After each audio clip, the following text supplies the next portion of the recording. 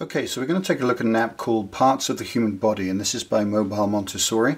And before we get started, if you click on the information button down here, it will tell you all about how the app works. The learn part, the shape puzzle, and the name puzzle. And of course you can follow them on their social media pages as well. So let's go ahead and start with the learn part of this app. And it's very, very simple. This is basically to learn the body parts as they are. So if you click on this one, you'll see that the head is now highlighted. So all of these will be highlighted as you click on them. And the word is written on the bottom of the screen here. And to hear it, you simply press this. Head.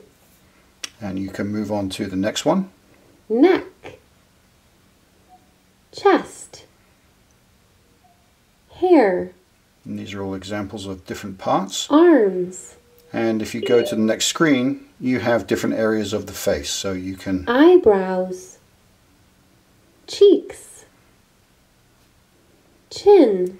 So it's a very good learning tool to introduce them to those body parts. Now if we go back out, we go to shape puzzle. Two options, you can touch only or drag and place. We're going to show drag and place on this one.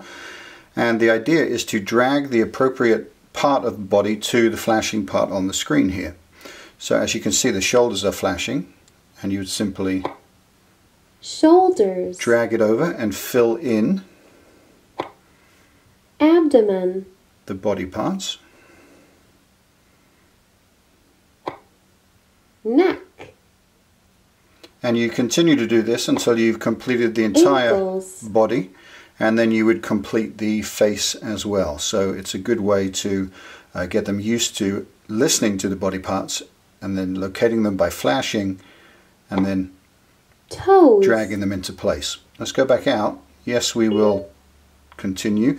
Name puzzle, what we're going to do here is touch only to show you a different version. And it's the same sort of thing, except this time we're looking for shoulders, the shoulders, and you can touch the word shoulders to hear it. So we're looking for the shoulders, and if we touch the correct one, shoulders, it will go into place. And again, abdomen, abdomen, and you continue through this. neck,